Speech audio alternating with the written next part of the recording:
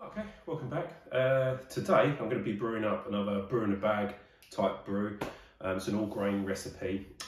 This is going to be a Vienna Citra SMaSH. So if you're not familiar with the term SMaSH beer, or you've heard it and not quite sure what it is, basically it stands for single malt and single hop beer. So the single malt I'm going to be using in this brew is Vienna malt. So I've got 2.5 kilos of Vienna malt. This is a 12-litre batch, by the way. So 2.5 kilos of Vienna malt, and so that's my single malt I'm using in this recipe. And the single hop I'm going to be using is Citra. So I've got a bag of Citra hops here. I'm going to be using some of it during the boil and some of it as a dry hop. That's pretty much it. So I'm going to mash this in my kettle for 60 minutes, 65 degrees. And then I'm going to boil it, add my hops, and that's pretty much it. It's very straightforward. The yeast I'm going to be using is this California common yeast from Crossmyloof. So it says a room temperature yeast for all crisp lager steam beers. So Vienna is often used in kind of lager beers, but that's not really the reason I'm using it. I want this to be a nice crisp beer. And this is also a yeast I've not used from Crossmyloof, so I thought I'd give it a try out on this this particular brew. So should be fairly straightforward. I'm going to get this mashed in my kettle, brew in a bag style. So I've got just over 16 litres of water heating at the moment in my kettle. So this kind of full volume, no sparge method, simple as it gets. I'm going to be doing a 30-minute boil. So mash for 60 minutes, boil for 30 minutes, cool it down with some whirlpool hops, and that's it. Transfer it to my fermenter. So I'll take a little bit of footage as I go, and that's it really. So let's get brewing.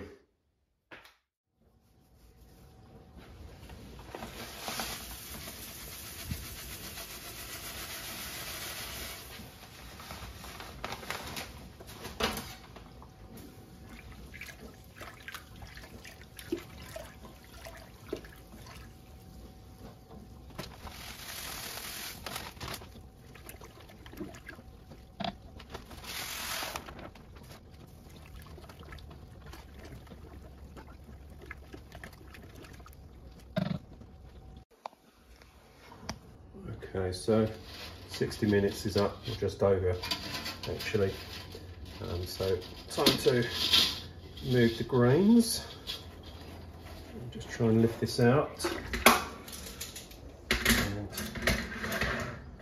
into my strainer.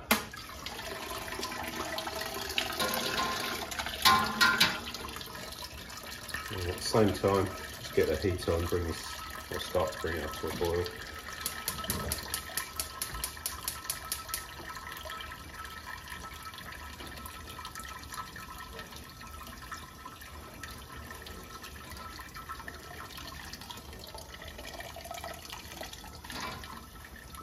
Right.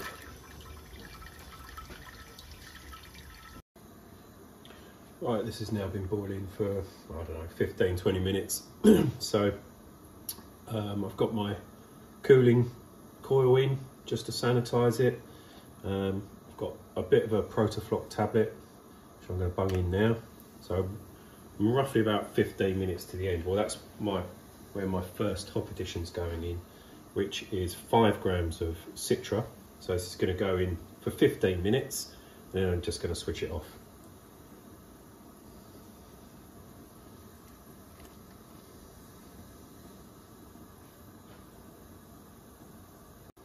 Right, okay, so that's the 15 minutes up, so I'm going to take this off of the heat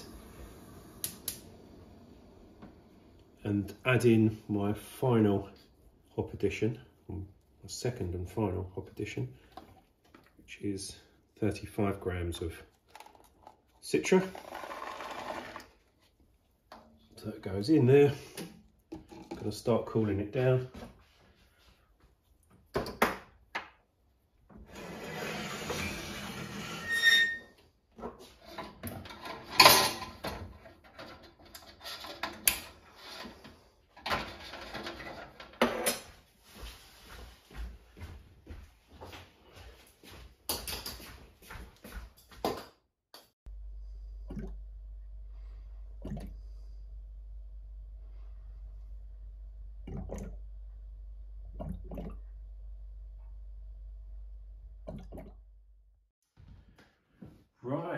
we're back, ready for the tasting. So this has been in the bottle now for probably about well over a month, probably getting on for 6 weeks conditioning. So it's had a good amount of time to condition. It's been out in the shed in fairly cool conditions. So I think with this California Ale, it recommends longer conditioning. Might be making that up, but I seem to remember it saying that on the pack. So I've been in no rush anyway to open these up. We've had some other beer to get through. So yeah, I've had a decent amount of time to condition. So very simple recipe. It was the Vienna malt and the Citra hops with the California Ale yeast. So what are we expecting here? Pretty pale ale, I guess, with a nice citrusy punch. So let's have a look at it in the glass. Pretty well carbonated. I've used about a good teaspoon of dextrose in the bottles for carbonation, as it felt like the sort of beer that might benefit from a bit of carbonation. It's always a bit hit and miss, carbonation levels, particularly in a bottle like this, if you're bottle conditioning. Yeah, and I don't really care how it turns out, to be perfectly honest. Carbonation wise, I'll drink it whatever, but as you can see, pretty decent carbonation. It's a lovely light golden colour. Hopefully you can get that on the camera. Maybe a little bit of haze in there, just a tiny bit of haze. It's not crystal clear, but you know, don't really care about that either. Nice frothy head on the top, and I can already tell you it's a nice waft of Citra hops. So yeah, kind of what you'd expect from the aroma. There's a nice citrusy, piney almost. My wife would describe it as cat's piss type smell to it, which sounds disgusting, but yeah, you know that kind of smell you get from these sort of American hops like Citra. But you know, I kind of see what she means. But yeah, it's a nice mixture of kind of citrusy spice kind of smell. I don't know, not very good at describing these things, but it smells lovely anyway to me. There's a bit of malt, you can smell a bit of malt, kind of a bit of sort of biscuity sort of malt aroma coming through as well from that Vienna. And as I say, looks wise, it's a nice golden colour, maybe with a very slight tinge of like pinky red sort of colour, I would say. Not much, but it's more golden than anything. It's a light golden colour. It's a cracking looking beer, if I may say so myself. Yeah, so 10 out of 10 on looks, I would say. Carbonation's worked out pretty well, and aroma wise, spot on. So what does it taste like?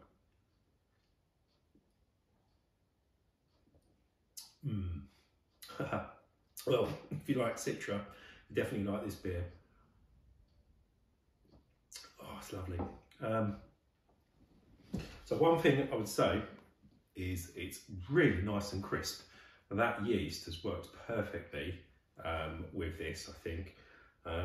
It's almost lagery, I would say, and you know, it's that sort of nice crisp sort of lagery type thing you get with the California Ale yeasts. It's worked really well.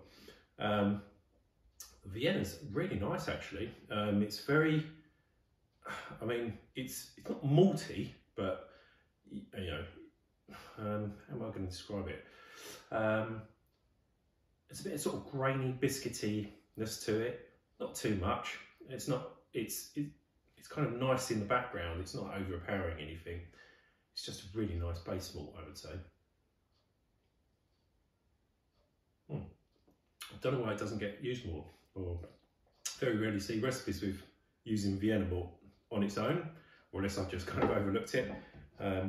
But that's really nice. I know they use it kind of in well, Vienna lagers and things like that, but very rarely see it used as a base malt on its own, like in a SMaSH beer. I'm glad I tried it out, because actually it's really nice. And the Citra has worked perfectly with that malt. I've got the inspiration from this from a Cheeky Peak Facebook page, which is, I think it's an Australian brewery suppliers, and they've got if you check out their Facebook page, they must have like, I don't know, well over 100 kind of recipe cards on there for extract, excuse me, and all grain recipes. Really good for inspiration. So that's where I took this inspiration from, this Vienna Citra SMaSH, and I'm pleased I brewed it because it's really nice. I had kind of a vision of me sitting in the garden in the sunshine, drinking a few of these, and it's a lovely sunny afternoon. First proper sunny day this year we've had, this spring, so I'm going to take this out into the garden and I'm going to enjoy the rest of this in the sunshine, and yeah, it's a perfect beer for that. So yeah, I'm glad I did it. I'll definitely do it again. So yeah, if you're looking for something different, a nice smash beer, give the Vienna Malt a try. Can't go wrong with something like Citra, and that seems to have worked perfectly. And the yeast has really worked well with this. So yeah, I'd recommend giving that a try in something like this as well. So yeah, it's a 10 out of 10 for me. I'd definitely do it again. And happy days. Cheers, guys.